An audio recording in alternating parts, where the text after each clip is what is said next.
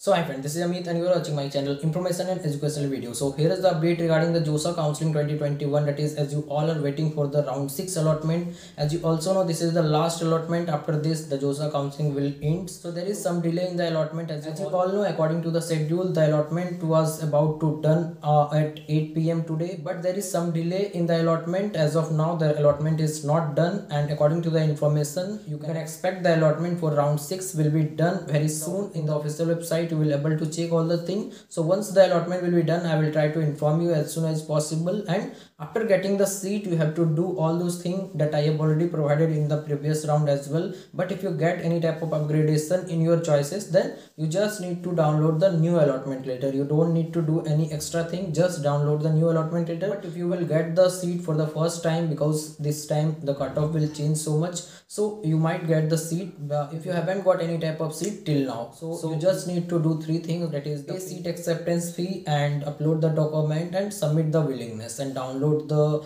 seat allotment letter. So all those things you need to do so that your seat will be reserved with you, and you will able to pay the partial amount for the admission, that is partial admission fee from 20 to 24th. And also after that you can join the CSEP counseling. So for CSEP counseling, I have already provided you a detailed information video. You can check that video in the I as well as in the description box. You will get the link, because CSEP counseling is most important and that is a little bit risky. Once you do mistake there, you might lose your previous seat that you have got in Josaa counseling, or you might lose your money, or there will be a risk of losing one academic year as well.